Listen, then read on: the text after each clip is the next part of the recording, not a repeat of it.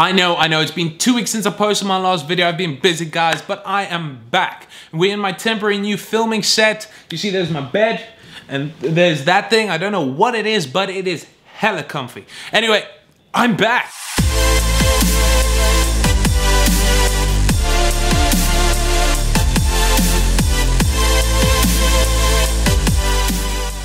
What's up, guys, and welcome back to the channel. Today we're going to be talking about Lenovo's brand new laptop, the new Lenovo 14W Generation 2, which is perfect for the college student or the person that is on the budget. Now, Lenovo's made this computer with only one color in mind. So if you're a person who likes red, sandstone, bronze, platinum, you're going to have to look somewhere else because this computer is only available in black. Now, lifting the lid, you got a 14-inch 1080p touchscreen display. You can also go for the non-touchscreen variant if that is your choice. But both of them have a peak brightness of 220 nits. Above the display, you find your standard 720p webcam that does come with a privacy shield, so you don't have to worry that somebody is spying on you while you're in your skivvies or in your underwear. You got complete privacy. Now, on either side of the display, you got 6mm of bezel, which, according to Lenovo, remember, this is Lenovo's words, not mine, provides a much larger, more vibrant screen with wide viewing angles. Now, the keyboard is not that special. It is a back chiclet keyboard with a white backlighting, but because this is meant for the college student and we know how irresistible those dorm parties are, you are able to, it is spill resistant. You can spill up to 360 milliliters of any liquid on here and there will be no problem. Don't test that. Alright, now to the heart of this laptop. So Lenovo's decided to go with AMD, which we all know is my favorite chipset. We got the M1 and then we got AMD. I absolutely love it. So the CPU is the AMD 3015E, which is a dual core processor with a base clock speed of 1.2 GHz that can be turbo boosted to 2.3 GHz.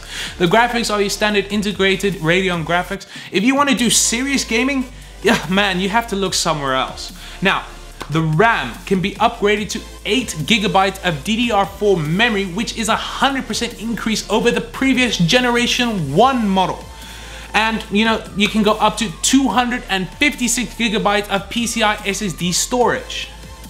Now, the battery in this machine is not very large. It is 57 watt-hours, which Lenovo is claiming you can get up to 10 hours of all-day battery life. And because they tested it with Mobile Mark, we're just gonna have to take their word for it. I mean, they guarantee it. Wink, wink. But what is nice about this computer is it does come with Wi-Fi 6, which should assist you in all your e-learning needs. So you can download, stream, and video chat without any problem, without any worry that this thing will drop the connectivity. Now, port selection is standard. You got your one HDMI, you've got your 2 USB Type A, let's see, is it 2? Yeah, 2 USB Type A and 1 USB Type C that is not Thunderbolt 3. And you can get all this beautiful 14-inch device for $334. But the question is, should you get it?